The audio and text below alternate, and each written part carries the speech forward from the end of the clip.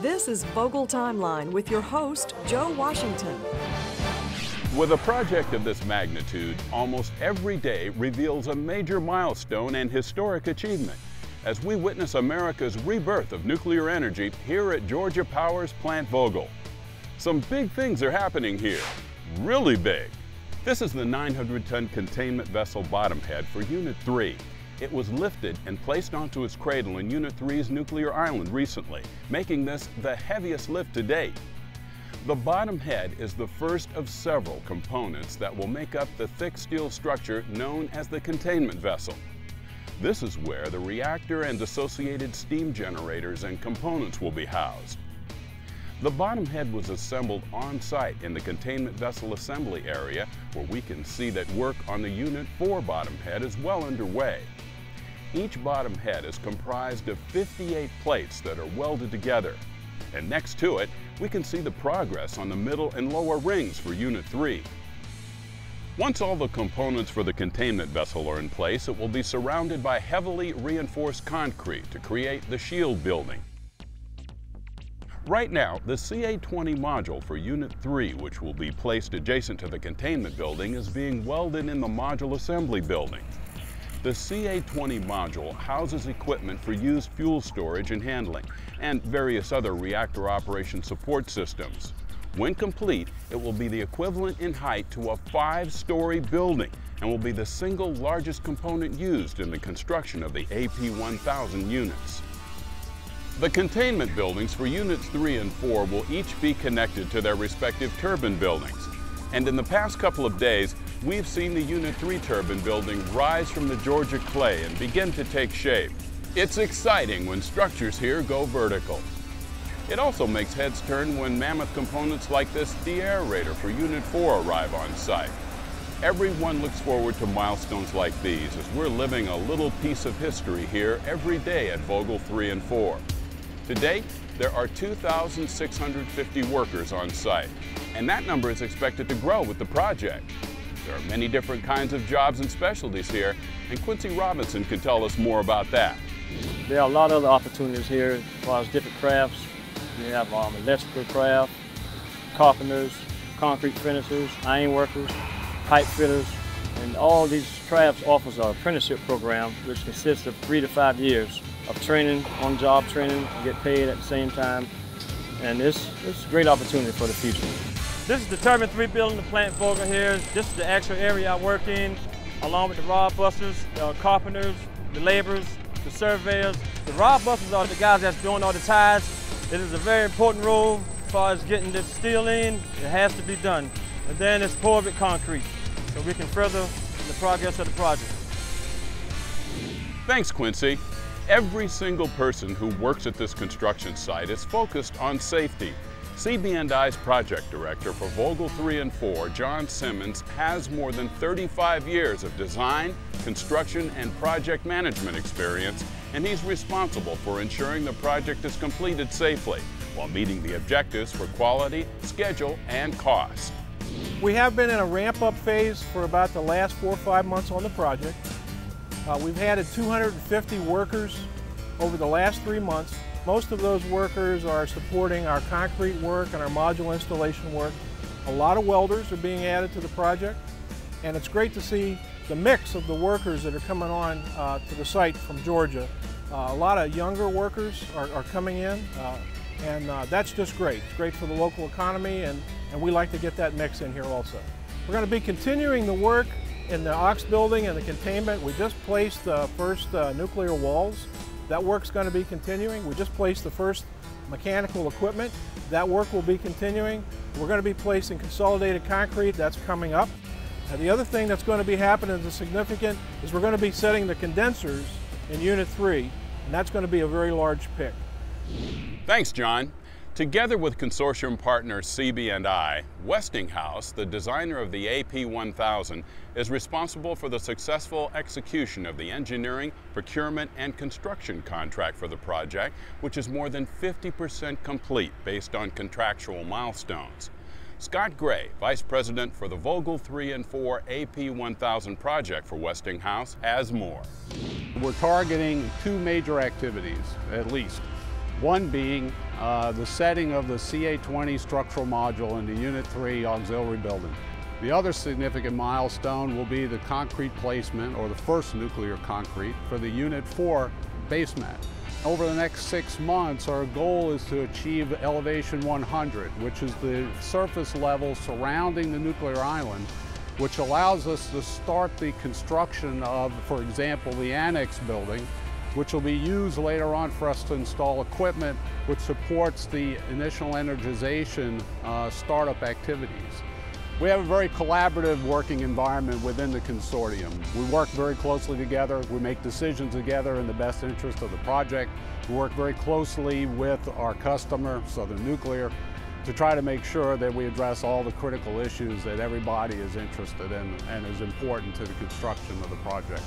The key to our success, whether it be on an individual activity basis or for the project as a whole, is the commitment that we've made as a team and as a project to a strong nuclear safety culture, to the safety of our personnel, the quality of the work that we do, doing it right the first time, and continuous improvement. Thanks, Scott. Every activity here is performed with Georgia Power's uncompromising commitment to safety, as well as the Nuclear Regulatory Commission's oversight to ensure all safety goals are met. NRC inspectors are on site here full-time at the Vogtle 1 and 2 operating facility, as well as at the construction site for Units 3 and 4. And recently, Nuclear Regulatory Commission Chairman Allison McFarland toured Plant Vogtle and expressed confidence that safety objectives are being met here. In preparation for today's visit, I was able to spend time with our resident inspectors. We have resident inspectors at the site, both at the operating facilities and at the construction site. And both of these teams are, of course, focused on the main priority, which is the work and mission of the Nuclear Regulatory Commission, which is ensuring public health and safety.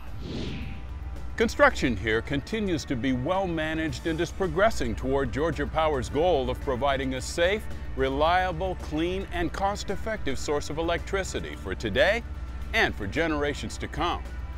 That's all from here for now. Join us again for the next Vogtle Timeline. Follow Georgia Power on Twitter at Georgia Power and Twitter at Southern Nuclear, and also at Georgia Power and Southern Nuclear on Facebook.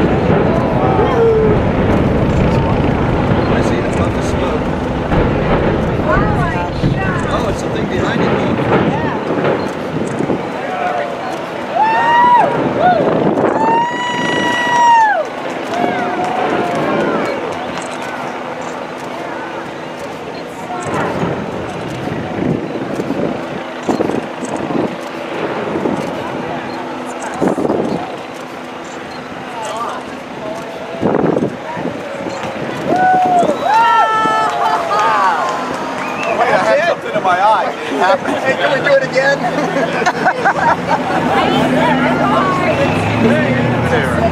Okay. All you gotta say is Lapse in our house. gone, baby. They said 6:45. They said 6:45. Yeah. Done. 6:46 is over. Jenny. That's what I'm saying. Smoke cloud. Yeah. That probably is gonna. People are gonna be doing Melso Leon commercials. I want my coffee. How you doing? I'm good. How you doing? Good. Oh, you're kidding me. What is it?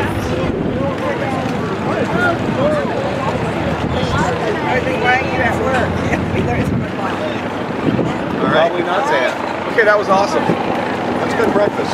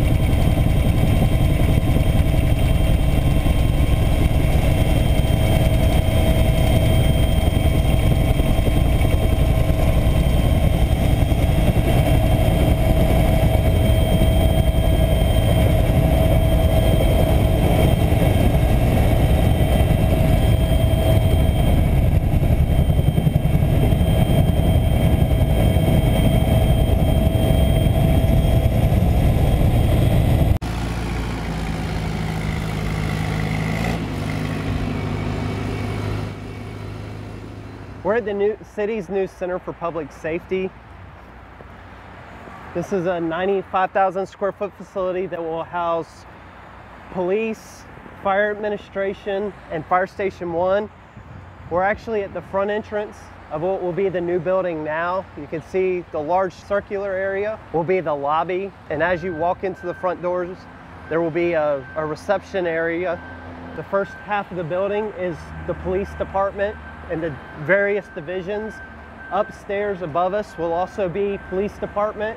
This area over to the right of the lobby is going to be a flex space to allow for future expansion. It will start out as either a flex space or possibly small retail space that can be leased out. And then as the police department grows and needs that space, we can actually move into that space. So it's an economical way to build in future expansion. The area that you see behind me is the apparatus bays for new Fire Station 1. You can see there's actually 4 bays that will house the engines. And the area just short of that is where the fire station dormitories will be. Firefighters will actually live in this area when they're on shift. And the area on the second floor is fire administration, which includes the fire chief and the inspectors. The stormwater on this site will be retained underground. We actually have 7 large sand filters that will go in, and they are under the parking lots for the building. So we didn't actually lose area on this site for a surface pond like you would see in other areas. We're in the second phase of construction. The first phase was demo of the existing buildings at the site. This site consisted of about 6 or 8 businesses, many that were vacant. The building that you see here is actually going up. We're in steel framing and pouring roof decks and floor decks. It's about a 95,000 square foot facility, and the project spans about 3 years. There's definitely a scale difference. When you're driving by at 45 miles an hour, the building does not look as large as it actually is. When you get up underneath of it, it's a very large facility. Just in comparison, City Hall is about 35,000 square feet. So This building being 95,000 square feet is just short of 3 times larger than City Hall. I'm very happy to see it finally coming out of the ground. Once the block and the brick go on, things will look like they're moving slower because most of the work will move inside the building, but we should be in the building around June of next year. After that, we will have to vacate and demo their old building, and where their building sits, we will put in a parking lot.